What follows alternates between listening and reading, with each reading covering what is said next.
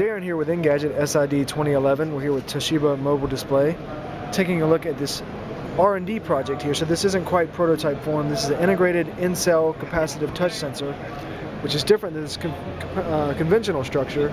You're going to get an explanation of why this is different, how this helps out?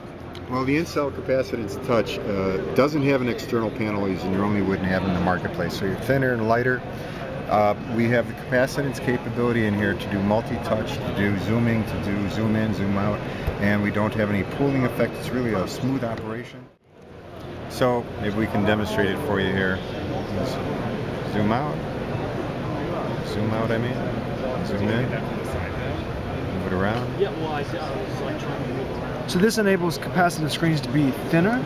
Yeah, thinner without an external panel, fully integrated, more reliable without the external product. Very smooth in operation, also very sensitive. We have 38,000 pixels sensors in this display, actually. So that's a sensor every fourth pixel? Yeah, right.